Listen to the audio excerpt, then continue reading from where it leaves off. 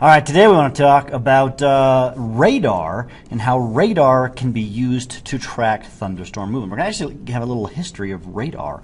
Some interesting things I've learned as I have been studying this, so it's kind of cool. Hey, radar, I'm not sure you need to copy all this down, just a little history of it. First of all, radar stands for radio detection and ranging. The RA is the part for radio. That means it's using radio frequencies. Actually, I think they use microwave. That's kind of odd. Always, a little brief history here. In 1904, this guy named Christian Holzmeier, sounds German, demonstrated the feasibility of detecting the presence of a ship in dense fog, but he couldn't tell how far it was. And then in 1917, a guy named Mr. Nikolai Tesla, he's actually a very famous scientist, established the principles regarding the frequency and power level for the first primitive radar units. And then the Brits in World War II were afraid that the Germans were developing something called a death ray, which was the radar. Well, it turns out when they did their study, they realized that they could propagate electromagnetic energy. All right, we learned about that in our astronomy chapters.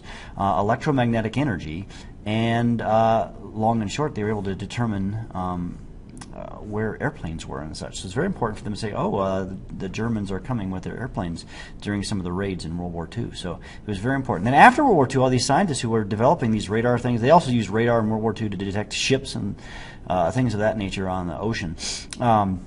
But after World War II, the scientists who were working on the military stuff became civilians, and then they said, I wonder if we could use this to determine meteorological issues in terms of predicting the weather, because they realized that you could detect weather. So so it kind of really started the detection of using radar for weather-related issues kind of after World War II. So the science of meteorology has changed significantly because of that. Now, how does radar work? Well, weather radars send what's called a directional pulse of microwave radiation on the order of a microsecond long. So what they do is they have this this dish, and we'll see a little video that will illustrate this a little bit better, and they send out a pulse.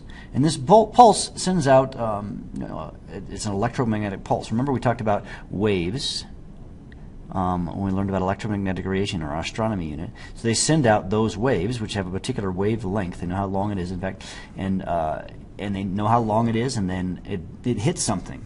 And when it hits something, maybe out here, a hailstone maybe or something like that, it's going to bounce back. So the radar turns on, and then it waits for just a microsecond for the pulse to return, and then it tells you when it hits something how far that something is away. And if it's a really strong return, then it's hit something big like a hailstone versus a rain droplet, etc. And if you might notice here, there's all kinds of like math here. They got the H pulse height, and they got the pulse time length, and there's also this angle right here, which they call theta. There's all kinds of different things that play a role here.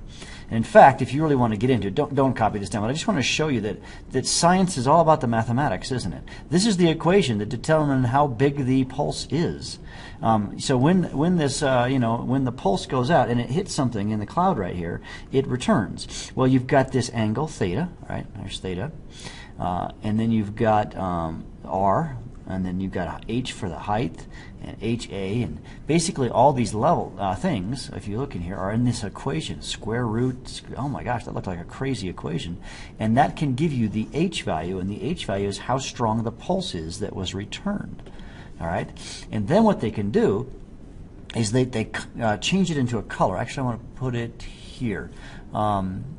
So the radar returns are usually described by color or level. So that's that H in that equation. The colors in the radar are normally ranged from blue or green for weak returns and red or magenta for strong returns.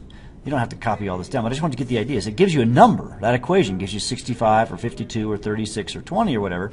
And so when you know that number, it can then be plotted as a color on this map here. And so here is, I think this is somewhere in Canada or something like that. This is a radar map in Canada, and if you look here at this diagram here we have a pretty strong return here. And strong returns up in this region too. And so this is kind of, I don't know, somewhere in Canada, it's not important, but we can see how more intense is. The more magenta, all right, notice the number here, 75, and remember those numbers that equation gave you. So the radar actually gives you a bunch of numbers. When you watch the Weather Channel or the meteorology thing at night on the news, when you have like severe weather, you just see all the colors, but you don't realize the colors actually represent numbers that come back from that equation that we looked at right here.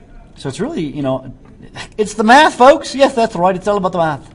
Isn't it amazing? Side note here, why do we not have any returns in this region or in this region? Well, if you look here, zones without data in the southwest and east are caused by beam blocking from mountains. So the mountains get in the way and they don't know. There probably still was rain and such in these areas, but the mountains block them. So that's one of the things, is there are some limits to radar, which leads to me.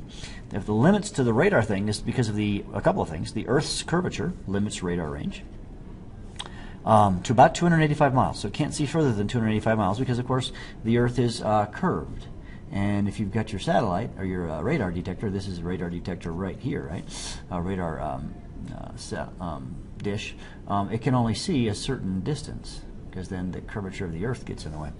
But it's because radar, other issues is it detects tall buildings, mountains, and other things. Those other things are called ground color. It'll even detect cars driving down the road. So that's called ground clutter. So they have to sort of figure out when that doesn't count. So what parts count, what's related to weather, and what's ground clutter. In fact, let's watch a short video clip that kind of explains how this all works. This is our Doppler radar that we use at the National Weather Service. Inside that, what appears to be a large white soccer ball, is a 28-foot diameter satellite dish that focuses a short pulse of very high-energy microwave radiation, almost into like a microwave bullet. It sends that information out, and as soon as it shoots that bullet out, it shuts off and goes into a listening mode, and it really waits for that energy to hit something, bounce off it, and be returned back to the radar. Now, in addition to raindrops, cloud particles, and hailstones, that radar is very sensitive. It'll also pick up dust particles, birds in the air, even things on the ground like trucks that are moving on highways and trees. When the energy is returned back from the rain and the hail, we import that into a pretty sophisticated, high-powered computer system that converts it into data that we can look at and is readily available in our forecasting workstations. Well, hopefully that was instructional for you and you were able to understand how that works. Okay, now this leads us to some more discussions about thunderstorms. Now thunderstorms, some other parts of thunderstorms, are actually more types of thunderstorms. The first one is called a squall line. Squall lines are really quite fascinating.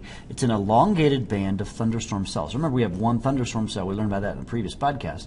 And we can see in this picture over here on the right that we have a band. This is a view of space right here, somewhere in Mexico. And we have a whole line of thunderstorms. There's a thunderstorm, there's a thunderstorm, but they're in a line, and they're all in a row, and this is called a squall line. And this forms when a warm, humid air, so it's not going to happen in a cold place, along or just ahead of a well-defined cold front. So basically, they're going to, you get this warm, humid air, and it hits a cold front, and you get a squall line. And it can get very exciting sometimes like this. Some things about a squall line.